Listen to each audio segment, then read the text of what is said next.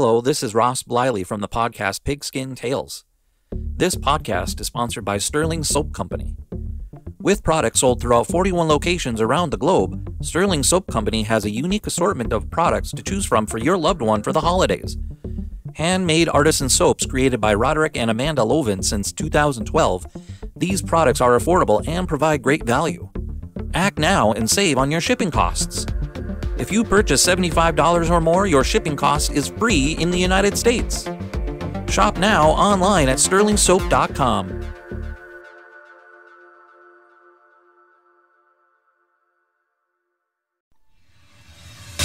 What's up, sports history fan? Dana Augusta here of the Historically Speaking Sports Podcast. Ever wish you can get behind-the-scenes access to the Hockey Hall of Fame and dive into the untold stories that shaped the game? Then you need to check out Hockey Hall of Fame True Stories Part 2 by Eric Zweig. Eric's latest book is packed with wild, unexpected tales from epic rivalries and game-changing moments to quirky incidents like polo injuries and snowblower mishaps. Eric Zweig's impeccable research and passion for the sport of hockey will whisk you through the NHL's early years, the origins of the Three Stars tradition, and how hockey first hit the airwaves. Plus, you get fresh takes on legends like Wayne Gretzky, Bobby Hall, and Joe Sakic. Hockey Hall of Fame True Stories 2 is available now wherever you get your books. Grab your copy and get ready to dive deep into the heart of the game.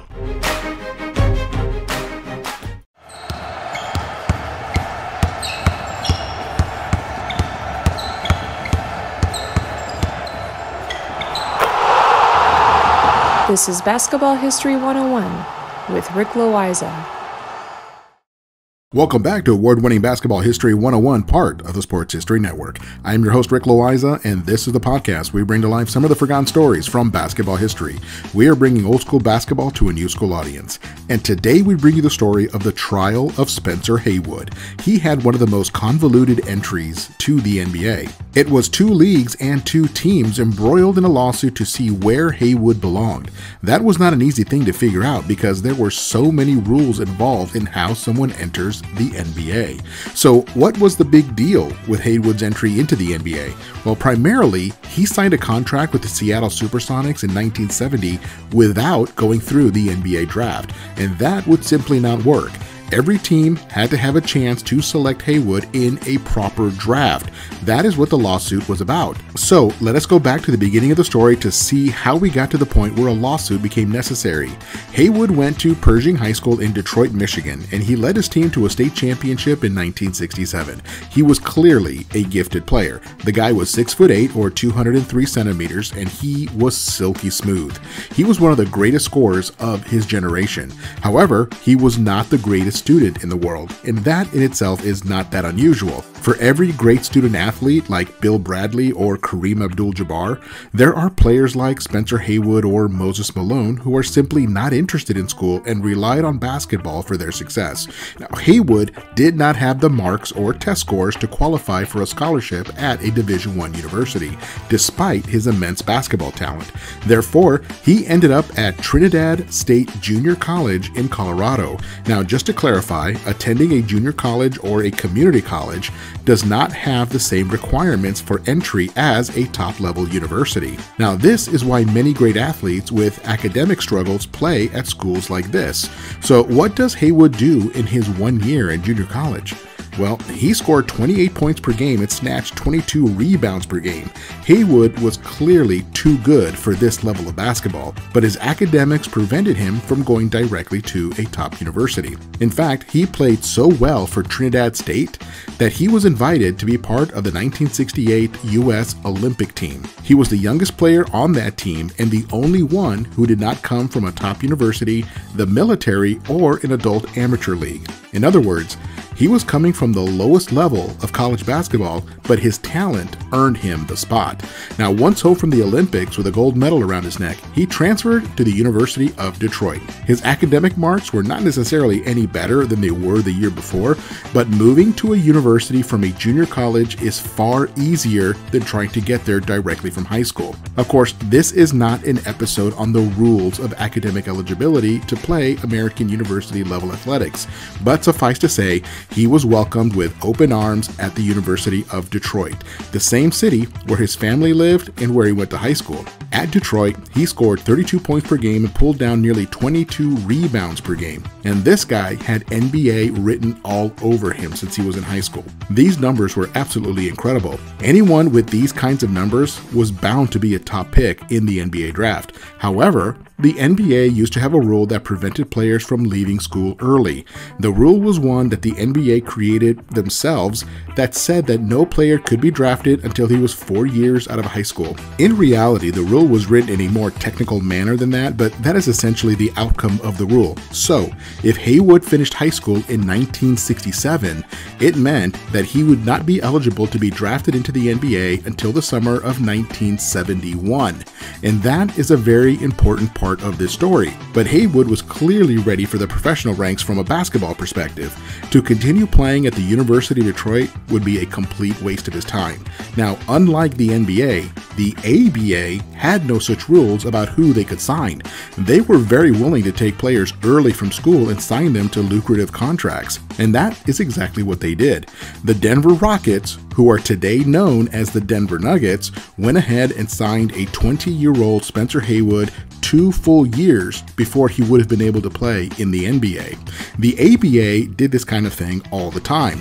They offered these young players lots of money to play in the ABA, and they had no competition because the NBA would not take them till later. This is how they signed Moses Malone, George Gervin, Julius Erving, and others. And just to show how great Haywood was, as a 20-year-old rookie playing against grown men, he led the entire ABA in scoring and rebounding. He scored 30 points per game and grabbed nearly 20 rebounds per game. He won the ABA Rookie of the Year award. He was also the ABA All-Star Game MVP and the ABA League MVP. He led his team all the way to the ABA Finals, where they lost to the Los Angeles Stars.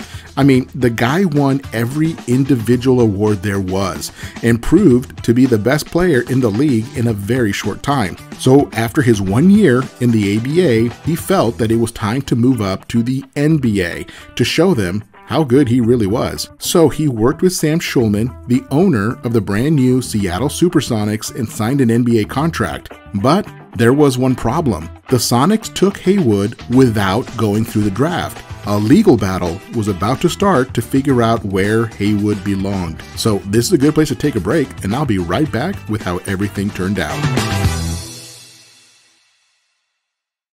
This podcast is part of the Sports History Network, your headquarters for the yesteryear of your favorite sport. You can learn more at sportshistorynetwork.com.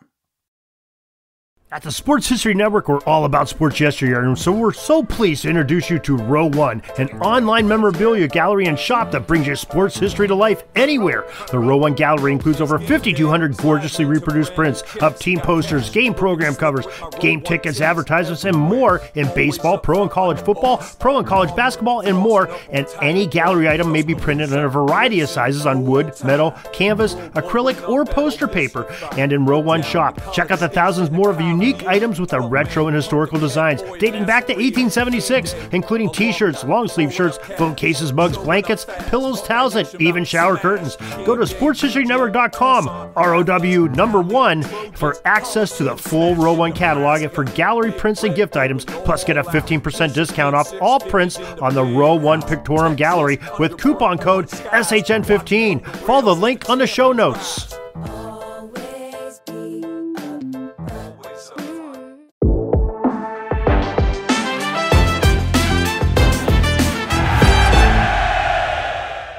Hello, sports history fans. I'm Ross from the podcast Pigskin Tales. You're about to jump into another thrilling sports history moment, but first, let's dive into today's sponsor, just in time for the holiday season. Introducing Art of Words, the brainchild of word artist Dan Duffy from Philadelphia. Dan meticulously crafts stunning images by handwriting relevant words from some of the greatest sports moments in time. These unique, budget-friendly illustrations are the perfect gift, sparking cherished memories and capturing hearts. Choose from city skylines, sports, history, and musicians to find a piece for everyone. And here's the exciting part. For that sports fanatic in your life, Gift them a piece of their favorite team or player's history. Art of Words tells a compelling story. Explore collegiate stadiums, each meticulously crafted with every football victory etched into words. Or venture into baseball stadiums, handwritten with every player from the team's illustrious history. My favorite on the site is Bryce Harper 2021 MVP year. Because I'm a big stats guy, I think that's one of the coolest things ever. Check it out. Don't wait. Order a print today for yourself and your loved one this holiday season. Transform your wall into a gallery of captivating art and surprise your family and friends with a print of their own. Use code SHN15 at artofwords.com for a 15% discount on your order in November and December. Visit Art of Words, where words magically transform into stunning art, evoking cherished memories and touching the hearts of those who you care about. Again, use the code SHN15 for 15% off at artofwords.com. Welcome back to the show, and let us continue with our story on the trial of Spencer Haywood. Just before the break, Haywood played his rookie year with the Denver Rockets of the ABA as a 20-year-old rookie and won every significant individual player award. Then, he tried to just jump over to the Supersonics even though he had not gone through the NBA draft. And as you may know, every player that wants to enter the NBA has to go through the draft.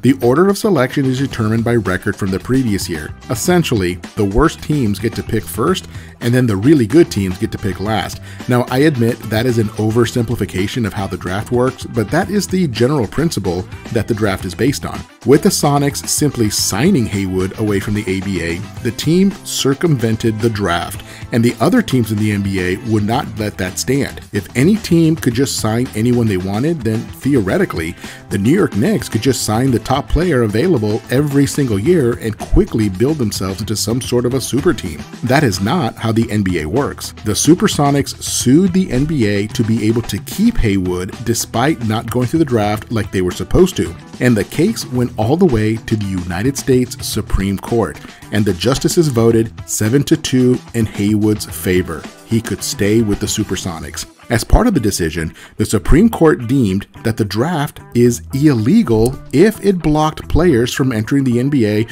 who were otherwise talented enough and qualified to play. So the NBA, by Supreme Court ruling, had to create a way for players to enter the NBA without finishing their 4 years at a university. The new rule was nicknamed the hardship rule. It required that any player that wanted to leave school early for the NBA had to prove financial hardship. In the case of Haywood, he was one of 10 children raised in poverty. He easily qualified for hardship, and Seattle got to keep Haywood without having to go to the draft. Of course, the NBA had to make sure that nothing like that ever happened again. A team cannot just sign someone without going to the draft. The impact of this legal decision had a huge impact on college basketball. Players knew that they could now leave early if they could prove financial hardship, and honestly, it was not that hard to prove. Even middle class and upper class players could prove hardship if they could demonstrate that their parents were no longer supporting them financially, and that's not very hard to do on paper. That has trickled down to today, where the very top players often leave school early after just a single year to join the NBA. From the late 90s to the early 2000s, the NBA was taking high school players like Kevin Garnett, Kobe Bryant, and LeBron James. Today, players have to be out of high school for 1 year before they can go to the NBA.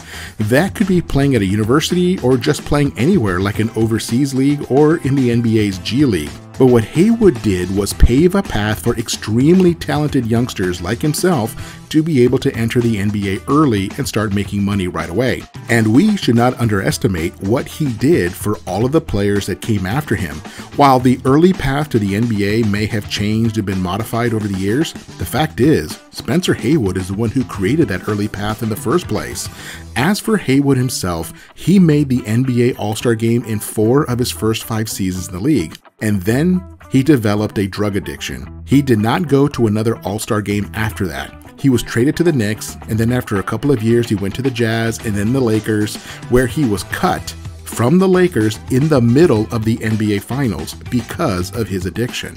He then went on to play in Italy for a year and then returned to the Washington Bullets. He finished his career in 1983, scoring just 8 points per game in his final season. But when he was young and healthy, he was an unstoppable scorer. He was inducted into the Naismith Hall of Fame in 2015, and he is still with us today. He is married and living in Nevada.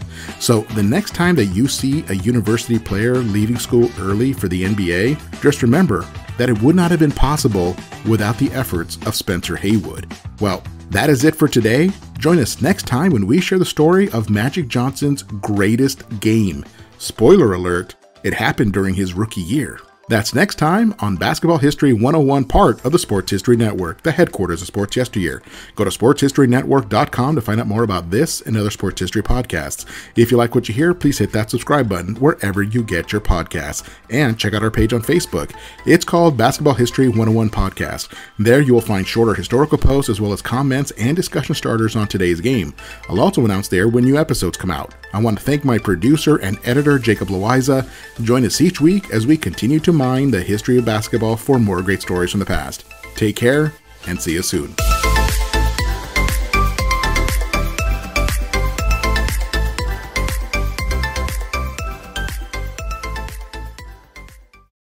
Hey there, sports history fan. This is Arnie Chapman, aka the Football History Dude, and I hope that you enjoyed this recent episode presented by the Sports History Network and were able to learn some good old-fashioned sports history knowledge nuggets. I started the Sports History Network back in 2020 with the mission to help podcasters find a community of like-minded sports history nerds, as well as helping aspiring podcasters to start their own shows. We have a little bit over 30 shows on the network right now covering all sorts of sports history, but as far as I'm concerned, we're just at the toothpick in the ocean moment, that can't even figure it out because there's so much more coming. We wanted to create the ultimate headquarters for sports yesteryear, starting with Podcast Network and our website, but we're going to continue to move into other mediums as well. And here's the cool part, because we want you to be part of our team. So if you're interested in starting your own podcast, or maybe being a guest on one of our shows, or who knows, maybe even writing an article for us over on the website. Seriously, all you gotta do is reach out to us on the contact page over at sportshistorynetwork.com.